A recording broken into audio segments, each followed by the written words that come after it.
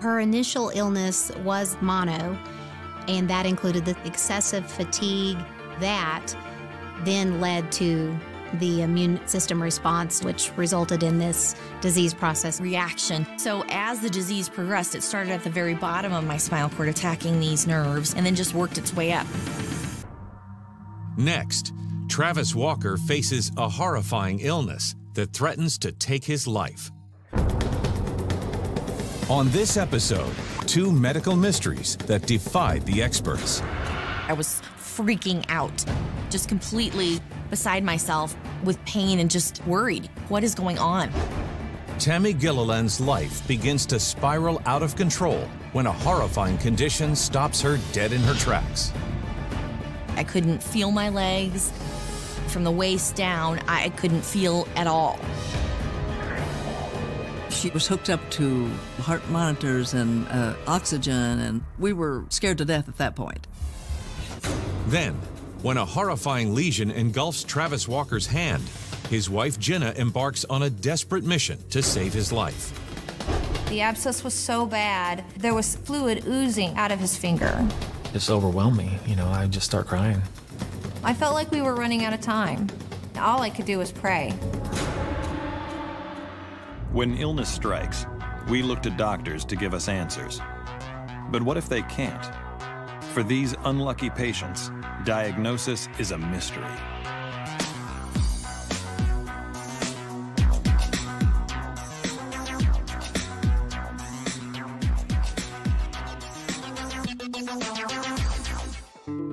In the fall of 1998, Tammy Gilliland had just graduated from college and was thrilled to be starting a life of her own in Springfield, Missouri. Even more exciting was the fact that she and her sister Julie had just moved into their first apartment together. Julie and I are such great friends, and we're just so close. Tammy was in a position at a bank. I was working for a small newspaper. We were very excited to be on our own and having somebody that we could trust to live with. I would end my day at 5, and then I would have plans every night. I always had plans to, meet a friend, go to the gym, go to the mall shopping, babysit a friend's child. I mean, it was constant going, which I loved. That was just part of me. I'm just extremely energetic and always on the go. Tammy and I had so much fun living in Springfield. We were very social with the people that we went to church with. We would have people over for dinner parties at our house, entertained a lot. Just kind of the regular, sister hanging out stuff. As Tammy juggles her busy schedule with ease, she has no clue that everything is about to change one chilly day in November. I was starting to feel so fatigued and tired, and it was so unusual for me. Something was making me so exhausted. The way Tammy described how she was feeling, it sounded like maybe she had the flu. It progressively got worse to the point where I felt completely debilitated and exhausted. Like I did not even want to get out of bed in the morning. She could get through work, but then she needed to come home. She needed to go to sleep. She went into almost like hibernation mode because she just didn't have the energy. I finally was like, I've got to go in and see what's going on, because this is just not normal. 4 weeks of just complete exhaustion without ever getting over it. So I went and I saw the doctor. They did a blood test because they thought possibly there was some virus related to this. And they found that it was mono. Mononucleosis is a viral infection that causes fever, sore throat, and extreme fatigue. Which explains why I felt so bad for so long. Mono was what was causing all the fatigue initially, the achiness, just, feeling crappy. She told me to go home and get some rest and drink a lot of liquids. Tammy took the doctor's advice. She got rest, she drank lots of fluids, but she was still just not feeling like herself. While Tammy follows the doctor's orders to a T, there are no signs of improvement. And just 2 days later, a bizarre new symptom suddenly emerges. I realized I had not been able to go to the bathroom all morning. So I go in the bathroom, I'm back there for like half an hour, and I just cannot go to the bathroom. It's very painful at this point because I need to go, but I can't actually make myself go. Water running, toilet flushing, nothing could help me actually urinate.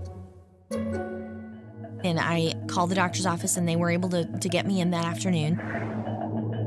I got to the doctor's office, and I told her that, I can't go to the bathroom. I need to urinate, but I can't. So the doctor says, let's try all the usual things. I'll bring you some water. I was in this room for about 3 hours, drinking water, can't go to the bathroom. It was just this completely foreign feeling of just pressure and just almost kind of like a desperate, anxious feeling. It was very uncomfortable. And she said, let's go ahead and just catheterize you. A catheter is a thin, flexible tube used to drain fluid from the bladder. Once they catheterized me, it was literally just instant relief. The pressure was gone, and I felt like, okay, I can cope again. They do an immediate test in the office to see if they see infection or blood cells in the urine, and she believed that it was a bladder infection.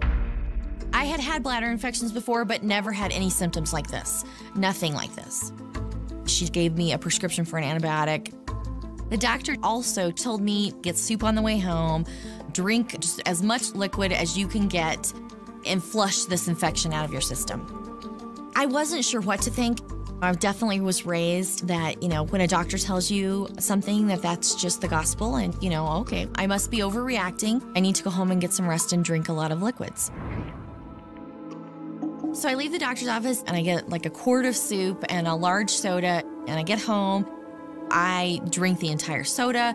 I drink all of the soup. I drink several glasses of water on top of that. So I am just sure that I'm going to be able to urinate following all of this liquid. But as the hours go by, Tammy still isn't able to relieve herself. I was pacing back and forth, just feeling so much pressure. It was much worse than it was earlier in the day because I had drank so much liquid. It was just unbearable. By this time, I'm so desperate and absolutely panic-stricken that I can't go to the bathroom. I was in so much pain. I can't even stand up straight. Tammy called me, and she was so upset. She couldn't even get the words out. I mean, she was crying because she was hurting so bad. I said, Julie, I can't wait any longer. This is a total emergency. I have to go to the emergency room, and I cannot drive myself. Please come and get me. She left work immediately. Tammy was almost doubled over in pain. She looked kind of like a freight train hit her. She was in rough shape. I am starting to feel like it's an emergency, like there's something really wrong. I was so uncomfortable. I was freaking out, just completely beside myself with discomfort and pain and just worried. What is going on? So we went to the emergency room immediately. We arrived at the hospital, and I described to them how much pain I was in and how much liquid I had ingested that afternoon. So they catheterized me right away, and they took out about 1 liter of liquid. That's a lot of liquid. They were totally astounded. That is probably about 4 times what would normally ever be in someone's bladder at once. Next, the ER doctor begins performing a round of tests, hoping to figure out what triggered the incapacitating episode. They tested my urine at the hospital, and they said, we don't see an infection there. We don't know what's causing the problem. So they left the catheter in and told me to see the urologist the next morning. I drove Tammy home after she had gotten the catheter, and she was so upset. I'm a completely healthy 25-year-old active woman, and all of a sudden I have a catheter in. I was fine, and now all of a sudden I can't go to the bathroom. It was embarrassing and just completely foreign to me. I was so exhausted that I felt like I couldn't even pick up my feet, and I just went to sleep. I called my parents, and I told them to stop whatever they were doing. They needed to pack a bag, and they needed to come to Springfield. Right that minute, Tammy was really sick. I was trying to, maintain and say, we're going to find out what it is. Mom and Dad are on their way. Don't worry, we're going to get through this. So I tried to keep her as calm as I could. It was scary because I don't think Julie would have been the type to panic had had not been a really serious issue. Then we just packed up. Within an hour, we were in the car headed for Missouri. The drive from Denver to Springfield was about 14, 15 hours straight through.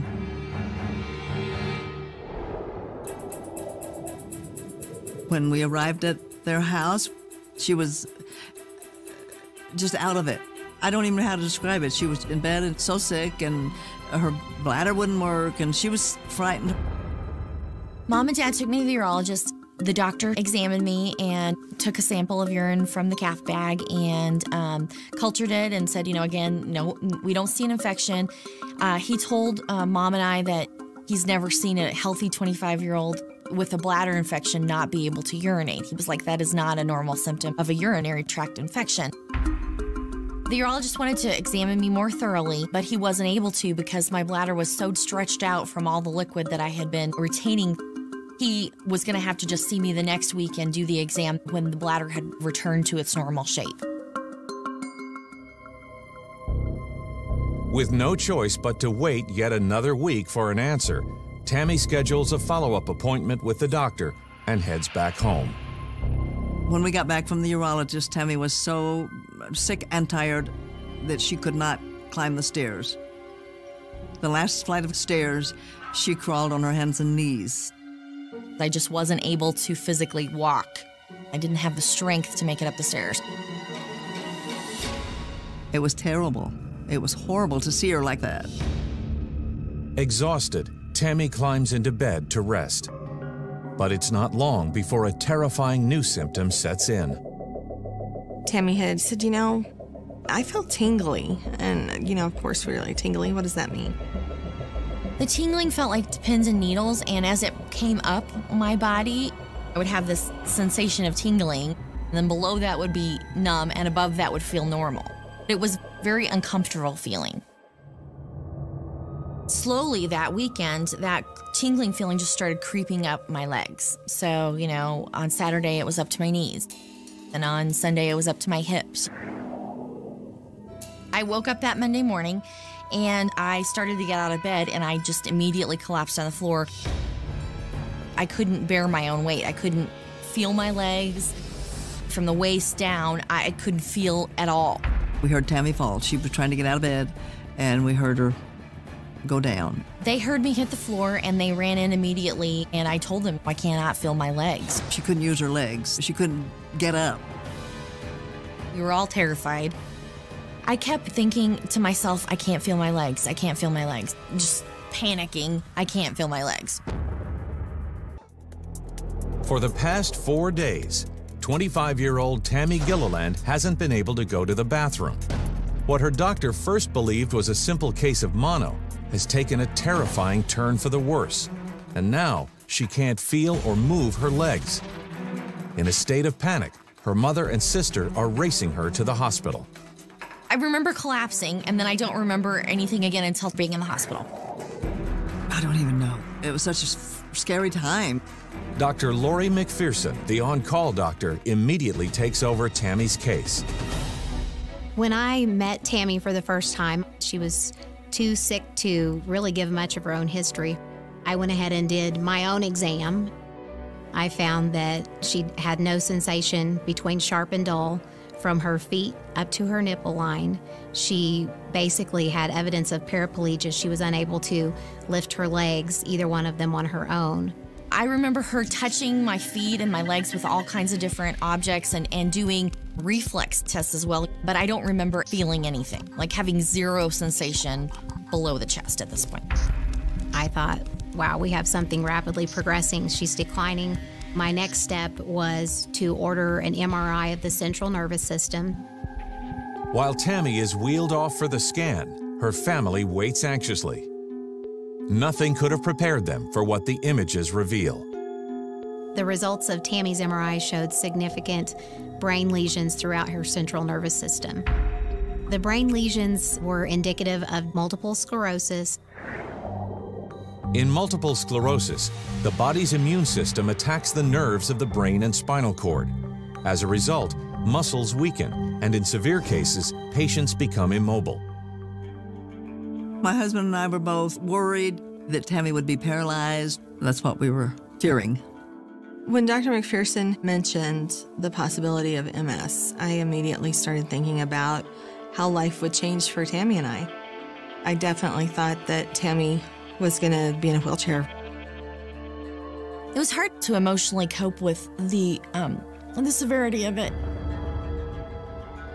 The next step was to do a lumbar puncture, which is a tap of the spinal fluid. In the cerebrospinal fluid, we can test for blood counts and protein levels.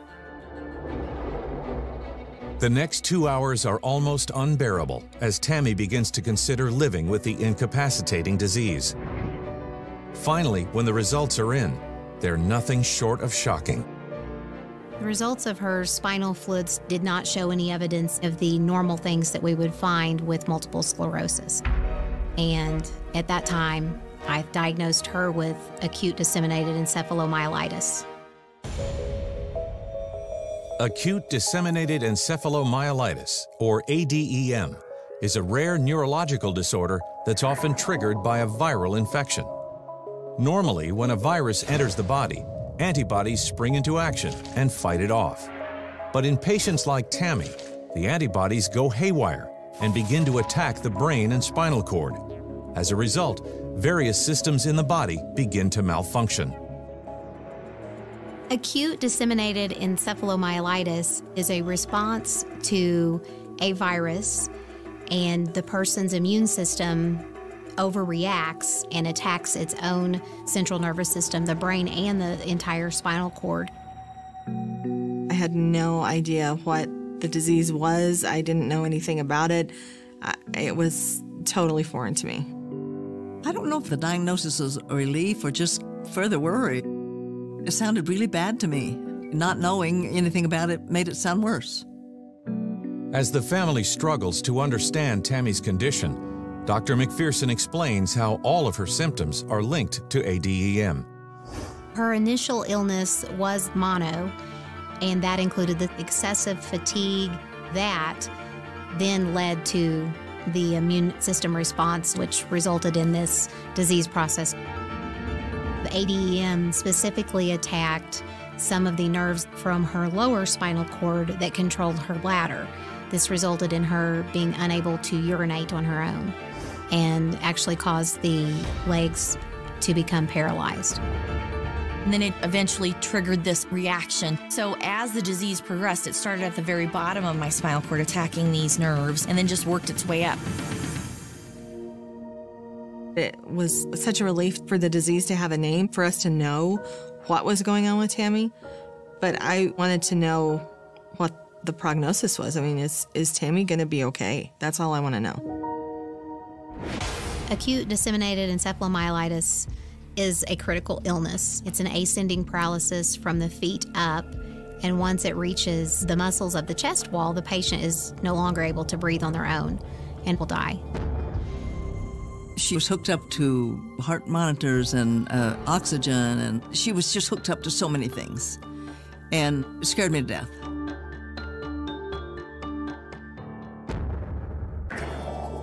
In the spring of 2002, 32-year-old Travis Walker was living in the small town of Neosho, Missouri. Recently divorced, he'd adapted well to bachelorhood and spent his free time hanging out with his friends or reveling in his hobby. One of my hobbies is to take care of my fish. I really enjoy taking care of them. I have a 55-gallon fish tank. I've had goldfish, bala sharks, and some cichlids. And I'm physically active. I work for a major soft drink distributor. I set up and tear down displays. I fill the shelves and the coolers, and it's a very physical job. That's the one part about the job I really do like. On average, Travis works 50 hours a week. And the last thing he expects to have time for is romance. Some mutual friends of ours introduced us, set us up on a blind date, and there was an instant attraction, an instant spark. Jenna made me laugh, which is not something I was used to with any other woman that I've ever met. But what I love most about Jenna is pretty much what I still do. She's funny, she's very smart, and I just feel real comfortable with her in every way. Travis is also totally taken in by her compassion. Jenna is a nurse at the local hospital. I've always wanted to help people. I love interacting with my patients and taking care of them and getting to know them. And if I can help alleviate their fear, that's a real win for me. Over the next 2 years, the couple is almost inseparable. And soon they make a momentous decision. They're ready to tie the knot. We decided to go to Las Vegas to get married because that's where his best friend lived, and we wanted everybody to be a part of it. So my mom and dad and sister and best friend, and we all flew to Vegas and got married in Vegas. The years after the wedding couldn't be happier or healthier for the Walkers. But during the summer of 2009, Travis suddenly develops an odd bump on his left index finger. I didn't really give it much thought. It was just a little bitty white dot, looked like a little pimple on there. Nicks and cuts are very common for Travis at his job, so I thought that he had just cut himself and gotten an infection. But to their surprise, the strange swollen gash seems to get bigger over the next 2 weeks. It went from a little spot on my knuckle to really the size of my knuckle. I decided then to make an appointment with Travis's family doctor. She just looked at it and decided that it was an infection. She didn't seem worried at all. The doctor prescribed for Travis an antibiotic. The doctor thought that it would be about a week before the bump would go down. It actually got worse. After a few weeks, it went from like a small yellow pimple to a big red bump. At this point, the bump was just a little bit bigger than maybe a nickel. I was actually surprised that something that started out so simple had turned into something so big. At that point, it was actually getting to where it was difficult to move my finger. I was thinking, I'm on all this medication, then why am I not getting any better? Alarmed by this strange development, Travis heads back in to see his doctor, who orders a round of blood work and an x-ray of his hand. She wasn't really sure what was wrong with him. She felt a rheumatologist might be able to help. The rheumatologist looked at Travis, reviewed his lab work, looked at his x-rays, and diagnosed Travis with rheumatoid arthritis. Rheumatoid arthritis is an incurable disease in which the immune system attacks the joints, causing swelling, disfiguration, and difficulty performing daily activities. We were both devastated with that diagnosis. It was going to mean constant treatment because there's no cure for it. I was getting worried about how this was going to affect my work. To see someone as active and vibrant as Travis with this disease was saddening. It's not fair.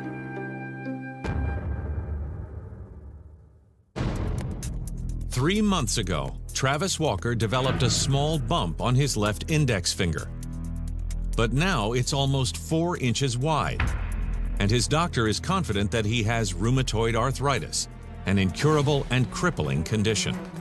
The rheumatologist started Travis on steroids designed to keep the rheumatoid arthritis symptoms at bay for as long as possible. But the steroids don't help at all. In fact, over the next 3 weeks, the mysterious lesion only gets worse. The swelling and the pain actually spread from my finger to my pinky and all the way back to my wrist. At one point, I couldn't move my wrist at all. My fingers were very swollen. The skin was actually peeling, and it was unbearable. That's when I knew that something was really wrong. This wasn't adding up.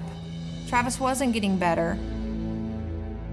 When the Walkers check in with the doctor, he encourages them to give the medicine some time to kick in. And Travis does the best he can to cope with the excruciating pain. But it's becoming harder and harder to do his job. I was losing mobility by the day, and it was more pain than I ever experienced. Travis had to take a medical leave from work. There was no possible way that he could perform his job with one hand. At home, Travis was much more reliant on me to help him with his daily activities because with one hand, even something as simple as taking a shower became cumbersome. I couldn't believe how much worse things had gotten. After 4 weeks of no improvement, we went back to the rheumatologist and we got an MRI of Travis's hand. Just really the entire situation, it just wore me out, just overwhelmed me, I just start crying.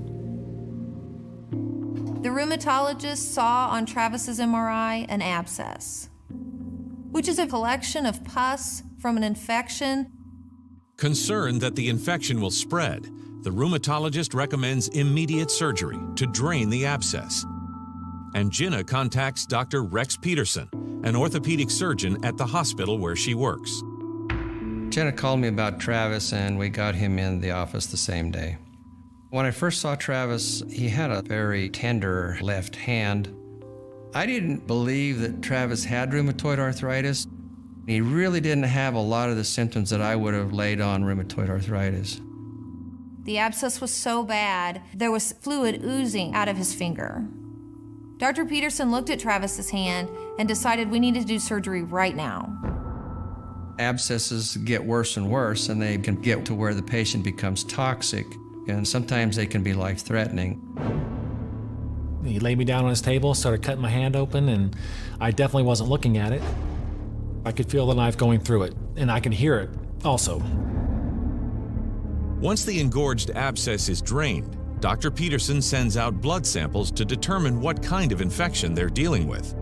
And while they wait for the results at home, Jenna keeps a close eye on the open wound.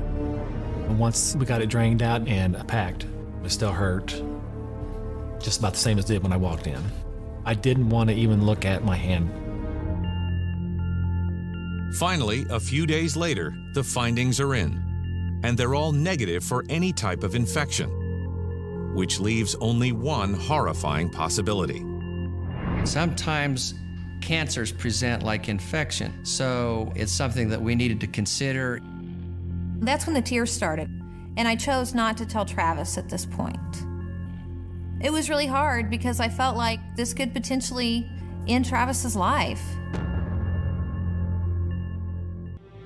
Over the last 3 months, a small bump on Travis Walker's finger has transformed into a horrifying red abscess that's engulfed his entire left hand. His doctor is confident that it's not an infection and now suspects that he may have cancer. Travis was looking to me to be strong. When Dr. Peterson told me that this may be cancer, I was so overcome by fear and emotion. That afternoon, Travis undergoes a biopsy to confirm the doctor's hunch. Dr. Peterson told me that it may take 7 days to get the pathology back. Those 7 days felt like 7 years. The culture results came back, and they were all negative. I was so relieved that Travis didn't have cancer, but it still gave us no answer. And still not knowing what was wrong with Travis at this point was just overwhelming. Determined to get to the bottom of Travis's case, Dr. Peterson begins searching for a new theory and continues to treat the harrowing lesion. Every day, Dr. Peterson would remove the packing, he would irrigate where the abscess had been, and he would repack it so that it would continue to drain. But no matter what he does, the wound is spreading up Travis's arm. Even more alarming, he's starting to lose his skin. There were new areas coming up that were forming abscesses. So that became very alarming to me. And just when they think it can't get any worse, Travis takes a terrifying turn. I went to work, and when I came home, I found Travis in bed, and he was very lethargic and tired. He looked dehydrated, his lips were cracked. And then she started taking my temperature and my vital signs, and I could see that she was worried. I found that he had a temperature at that point, and his heart rate was very fast, and his blood pressure was low. I knew that something was really seriously wrong. I immediately put him in the car. I was scared to death. I was just really weak and just feeling really nauseous and really nervous. When we first came into the hospital, we were immediately taken back to the ICU. They confirmed that he was septic. Septic shock is an often fatal condition in which a massive infection causes total organ failure. We immediately began IV fluids to help Travis's body compensate. At this point, my memory started having a lot of blank spots. With sepsis, the person's systems began to shut down. Travis was fading in and out of consciousness His heart was beating extremely fast, his blood pressure was low, he was confused, delirious, and he had a fever of 103. All I could do was pray. I was fearful that Travis would die. Over the past 6 months, a bizarre, excruciating infection has spread from Travis Walker's hand all the way up his arm, and no doctor seems to know what's going on. Now, he's in the hospital, and the medical team believes he's going into septic shock, which can be fatal. In a race against time, doctors are doing everything they can to stabilize him. Travis started slipping in and out of consciousness. I don't really know how to explain how I felt. I was just so scared, I didn't know what to do. At this point, I was really, on so much pain medication that it really probably kept me from really thinking about what was really going on. It's touch and go, but after several hours of tense waiting, Travis finally begins to respond to the medication. Thank God they were able to stabilize Travis's vital signs, but we had no definitive diagnosis. Travis had been in the ICU for a few days when Dr. Peterson took me out into the hallway. I remember asking him, "Is Travis gonna live?" And he said, "I think I can save his life, but I'm not sure I can save his arm." It was like getting kicked in the stomach. I couldn't breathe when he first said it. My immediate reaction was, oh my goodness, what am I gonna do? I couldn't even tell Travis that he might lose his arm. Jenna was shocked when I made that expression to her, and she became very tearful and pleaded with me not to cut his arm off. I had some hesitancy, and with Jenna's pleading, I decided not to amputate his arm and that we would go ahead and continue to treat the abscesses one at a time as they progressed. When it comes down to my level of commitment to my patients, it's a personal thing.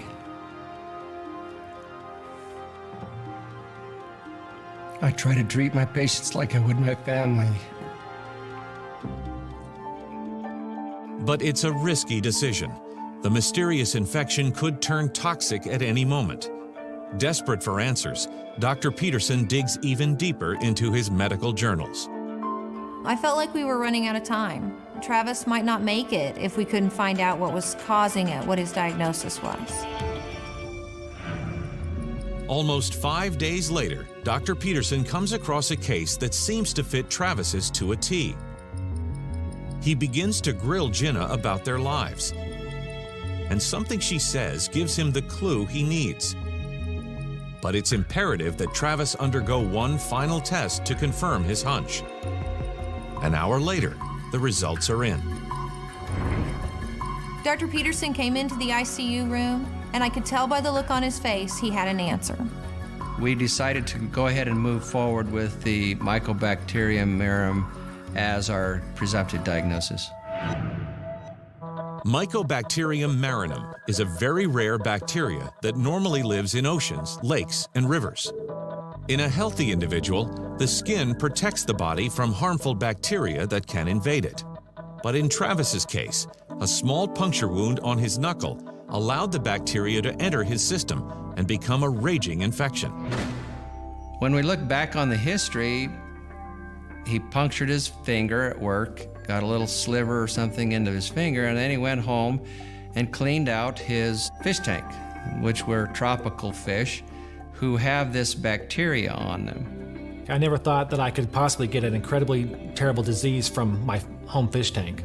The bacteria gets in the body, and it forms a little red bump, and the body's mechanism of defense is to cause the inflammation. The abscesses then are the body's pumping in a lot of white blood cells, killing a lot of bacteria. The bacteria die, and that's what makes the pus. And eventually, it goes up into your blood system, and then you become septic, and the person gets very sick and eventually overwhelms the system enough to where it kills the patient. If they hadn't made a correct diagnosis, Travis at very minimum would have lost his arm, if not his life. With no time to spare, Travis is placed on a powerful antibiotic. that specifically targets Mycobacterium marinum. And amazingly, within just a few hours, Dr. Peterson notices an improvement. I was incredibly relieved that Travis's condition was curable. It's hard to think that a healthy 39-year-old man could be on the brink of death because of a small puncture wound on your hand and a fish tank. But I thank God every day that it didn't take his life or his arm. You know, when I look at the pictures, I'm just glad and thankful that it's over. Just thankful that it's done and I'm going to be okay. I think it became something special for me to be able to see Travis progress and to see him get better. And you always feel good when you see that happen. He's a great guy. You can't help but like him. The doctor's prognosis was that I would be completely cured from Mycobacterium marinum. While the Walkers will be forever grateful to Dr. Peterson, they can't help but wonder why it took so long to land a solid diagnosis. What happened to Travis was very rare. I had never treated a case of Mycobacterium marinum. In the United States, we see about 160 individuals infected by that bacterium per year. Just 1 week ago, 25-year-old Tammy Gilliland had a simple case of mono. Now she's hovering between life and death. Tammy has just been diagnosed with ADEM, acute disseminated encephalomyelitis, an extremely rare disease that has already paralyzed her from the chest down and is rapidly moving up her body. I was totally out of it and just in complete survival mode, and not even conscious survival mode. I think that I could have gone to sleep and never woken up again and not known the difference. After I had established the diagnosis of ADEM, I knew that the patient was at high risk for complete paralysis and loss of ability to even breathe without life support. And I knew that we had to act quickly to keep the patient alive. At the time that the diagnosis was made, there really was no known treatment. So throughout that night, I did research and found a lot of evidence supporting the use of high-dose IV steroids. Dr. McPherson immediately starts Tammy on the medication. But there's no guarantee the treatment will work. It was important to notify the patient and the family of what this could possibly mean. And while that's difficult to tell a patient that they have a serious neurological problem while they're laying in bed paralyzed, it's something that's necessary. Dr. McPherson said the nervous system can be very fickle, and what nerves decide to come back and function properly. So we knew that there were a million different scenarios that could happen with Tammy, and we just didn't know which one to expect. Within hours of starting the IV steroids, her sensory exam started to already show improvement. The tingling and numbness started descending as she started to be able to feel things further and further and further down. And then, very slowly, I could feel, again, my midsection, I could feel it. And then I could feel my thighs, and then I could feel my knees. And it was just such a relief to feel like, okay, this is gonna fix this thing. Within 5 or 6 days, the patient was pretty much clear of her acute illness. She had lost a lot of muscle. Her nerves no longer knew how to control the muscles, and she was then transferred from the hospital to the rehab facility in order to get further treatment. Tammy didn't have a lot of strength. It was almost like her muscles just were non-existent. I had hours of physical therapy, and initially it was just working on the ability to stand, and then it was taking steps. I remember the first step was just such a triumph. Just being so excited and thrilled that that hurdle was crossed. Finally, after 2 long months of intense physical therapy, Tammy returns home. It was so fantastic just sleeping in my own bed again. Being able to be out in the fresh air, and being able to ride in a car and have my normal life back. It was so good to have Tammy home. That's when I knew. I was like, okay, we're gonna be fine. While the family is ecstatic that Tammy is walking again, they can't help but wonder why the lethal disease wasn't diagnosed before the paralysis set in. Initially, Tammy's symptoms indicated just a common viral illness, and the progression of her illness that was quite rapid indicated that she had something more serious and rare going on. Acute disseminated encephalomyelitis is very rare. It affects about 8 per 1 million people per year.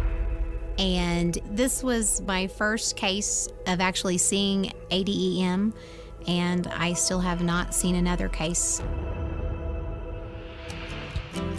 Today, almost 12 years later, Tammy is 37 years old. She's extremely grateful for her family, the greatest joy in her life. I ended up moving back home to Colorado, and I met my husband, and now we have our daughter Olivia, who is the light of my life. We bought a house a couple of years ago. Everything really has just worked out phenomenally. Tammy today is just great. She married a wonderful man, and she has a beautiful daughter. I think when you've been as sick as Tammy was, you don't take it for granted. Every day is something really special. I could not have made it through without my sister Julia, my mom and dad. There's no way that I would have made a recovery at all, you know. The experience of the illness really has just changed me. If somebody had told me when I was 23 or 24 that I would go through this and come out on the other end and, you know, feel so blessed and so just successful in life in every way, I would never have believed that I could even make it through that illness. So just to know that I have that kind of inner strength and fortitude is, you know, it's awesome, and it really just propels me in life. Today, Travis has fully recovered from the infection and is living a happy and healthy life. My hand is mostly mobile, but there are a couple of fingers that I can't bend all the way. But I'm very glad and thankful to be healthy again. He still has an aquarium, but Travis now takes safety precautions when he's cleaning the tank. Yes, I love taking care of my fish, but I don't put my hands in there without having gloves on. I'm incredibly amazed that this spiraled so far out of control. It started out as a tiny little bump and ended up with Travis fighting for his life. You get these glimpses of what your life would be like without this person who is so important to you, that you love so much. And I literally couldn't face the idea of not having him there. I'm so thankful for Jenna and Dr. Peterson's perseverance, and that they didn't give up on me.